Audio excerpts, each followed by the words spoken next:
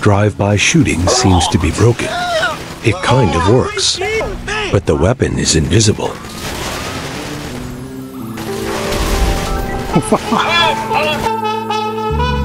Hello, I'm Stony VR. Welcome to my channel. Today, I want to quickly talk about the problems you may come across when trying my GTA V VR Luke Ross with motion controls method. I really want you to experience it for yourself. It's really easy to set up. This is an old VR mod and you need to go to the keyboard. Meta headset pass-through is great in situations like that. And in this case you don't see the menu on the display, so you only see the menu in the headset because it's Luke Ross modus. Get sure that the gameplay windows is focused. It could be that when you activate the VR mod, the gameplay window is not focused. The first things I talk about are not problems, but rather explanations about the hotkeys and how they function. When you start the VR motion controller mod, you experience the head tracking sensitivity problem. You're there. You install all the mods, you copy my files to activate the VR mod, and everything still looks clean with this high sensitivity modus. That's how I call it. What you can do now is pressing the Luke Ross hotkeys. You press F11, you activate the Luke Ross hotkeys. Like I mentioned, we get rid of that problem by using Luke Ross's hotkeys. The F11 button activates the hotkeys. There are 5 important buttons. K, Clean VR mode, activates the clean Luke Ross VR mode, but unlocks the vehicle camera. The vehicle turns without you. This wouldn't be a problem if you could use snap or smooth turn. It is indeed special because there was never a way to play this virtual reality motion controller mod so clean. We press K and this helps now. This really art, with motion controls. So you press K and you have this open vehicle camera. Everything is playable, it's fine, it's cool, but you need to mess around with this problem now. What you can do is press K again and go back to the high sensitivity modus, because it still has this clean Luke Ross flair. Or you press O and activate the janky modus. O, Jank mode. The O button toggles the view matrix fix for legacy mode. This is the mode that the VR mod was back in the days with Vorp X. I use this button to switch while driving or sniping, but you can also use high head tracking sensitivity mode while driving. It has the clean Luke Ross feeling. I press now O, the janky modus, the legacy modus. Yeah, it also should be called legacy modus. This is how the VR mod always was back in the day. Not clean. Oh, so all problems are gone, but it feels not clean anymore. That's why we call it janky modus. Of course it's playable, but this is not good VR. But it was good enough back in the day, 2017, 2016. And if this modus would only work, I wouldn't celebrate this so much. J, horizontal recenter fix. If you accidentally press this button, you will change the horizon just by turning the snap. Recentering will not work correctly. This is not VR anymore. It could be that you accidentally press J, and when you press J you fucked up the entire VR mod. Because then you will change the horizon. At the moment the game world floor is lined up with my real life floor, no matter what I do. But when you mess around with the J button, so I press J, and now when I just press the smooth turn, I change the entire horizon. When you come across this problem, to fix this, F11 and the hotkey J, you don't see the results directly, just press the smooth turn. Also when I press now recenter, the horizon is wrong. It's not VR anymore. Numpad Zero is for positional tracking, or in this case, responsible for tracking of the motion controller weapons. The problem with this button is that it also opens and closes the motion controller VR mod menu. This means that in order to use these functions, when your weapon tracking is wrong, you need to press F11, then Numpad Zero, then F11, then Numpad Zero again. This will fix the tracking problem. Numpad Zero. Numpad Zero is a problematic button because we're using a method with two mods, and these mods are sharing the same button. It's overlapping. This button opens the menu, but also when the hotkeys are activated, F11, it changes the position of your weapon. It's actually deactivate positional tracking. Weapons are not tracked correctly anymore. So when you come across this problem, the tricky part is you need to press F11 again to deactivate the Luke Ross hotkeys. Close the menu when you need the hotkeys deactivated again. Yeah, that's it for Numpad Zero. That's changing the weapon position.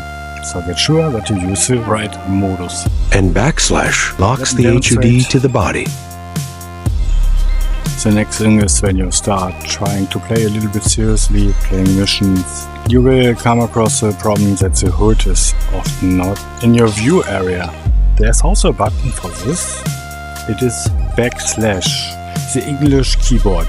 On German keyboard it's a different button. It's not the numpad backslash. Also a Luke Ross hotkey for resettering. I'm talking about backslash change the HUD position. Right. Let me demonstrate. Yeah. So the HUD stay now in position, as you can see. Turning physically also seems to not work flawlessly. The camera is open and you could think, yeah, bro man, I have Quest. I can play wirelessly. Let me just turn physically. Open cam. So, but here's the thing. Positional tracking is not working correctly in a vehicle. I can't turn physically. Something is totally wrong here, in cars at least. Let me recenter. Drive. As long as I stay in position, everything is cool. Let me turn around now. Physically.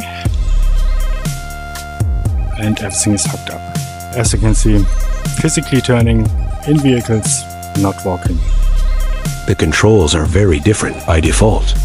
You steer with your entire hand, not your head orientation. You press the right thumbstick to change weapons, and you are forced to use teleport by default. Also, drive-by shooting seems to be broken. It kind of works, but the weapon is invisible.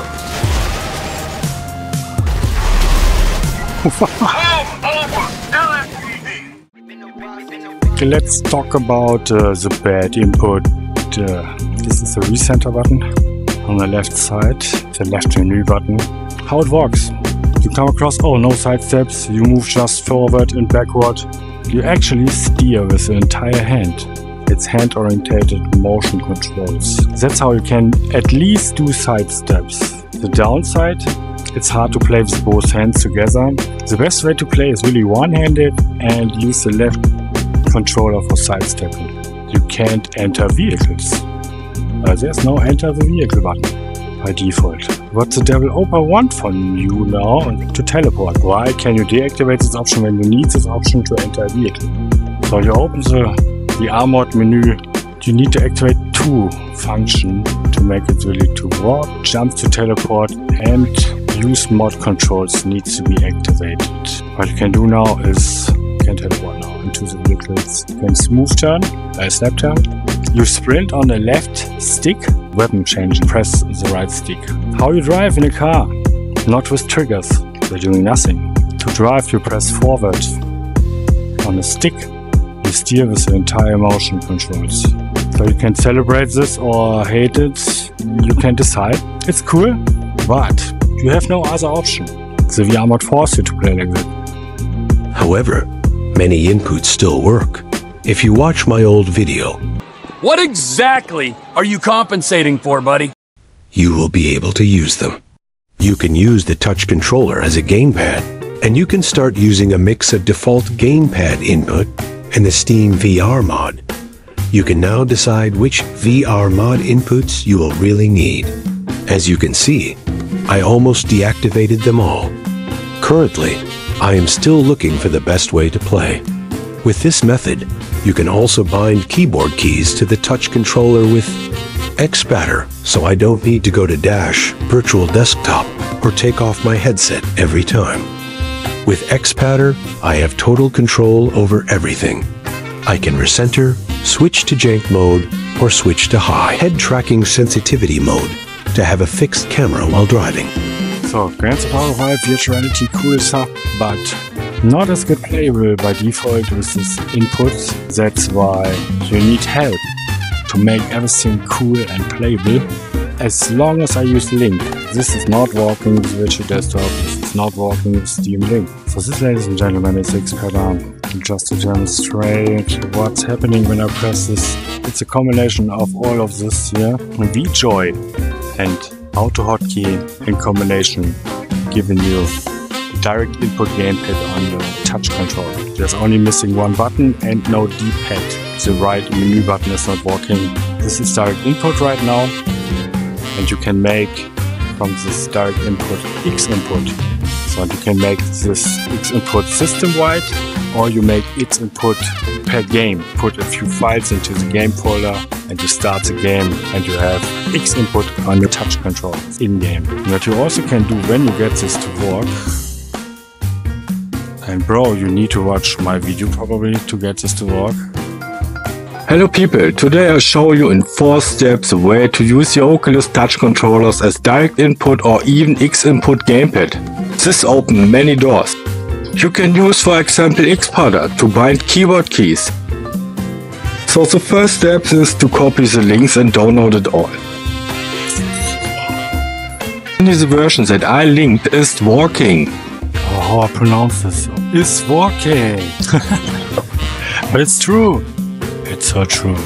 I tried without this video and I was screwed. Without D-pad at the moment. There will be no way to activate a D-pad, but yeah, nice. Correct myself, my future. X360CA. Yeah, how to pronounce this, huh boy? So what I'm demonstrating here right now is really the few files that you can just copy into the game folders. But you can also do it system-wide, but I don't recommend it to do this. Because whenever you open the Oculus Dash menu, your touch controllers get recognized as touch controllers and gamepad at the same time, and you will be not able to navigate in your Oculus Dash as you're used to it. So I have not just gamepad input now on my touch controllers in GTA 5 VR. I have also here the total controls hidden hotkeys. So when I hold the right grip button, I have access to key and O, and I can recenter, I can use D-pad function, and that's how I have control over everything. I can just play and have hotkeys. Here you have the VR mod inputs. For the case you get the virtual gamepad to work. When you don't want to steer, and when you don't like steering with hands, you can deactivate now the stick here. You just can decide if you want to keep teleporting on the left trigger, but you need to change this. Why? Because you start driving now backward with the left trigger. And left trigger is also teleporting, so that means you will leave the vehicle. Just deactivate teleporting in the VR mod menu. Also possible. I recommend to keep the right stick on, at least position, because you have the snap turn here. This is a VR input that we need to keep on. I delete almost all of these inputs and play now with X input controls, even Steam VR. Yeah, and that's boys, how I enjoy GTA VR Luke Ross with motion controls at the moment. It could be still overwhelming, all this information at first, but you can easy try and error. Learn with this video as foundation. Thank you so much for watching. Carry on with your business! Shit! Ah! Oh my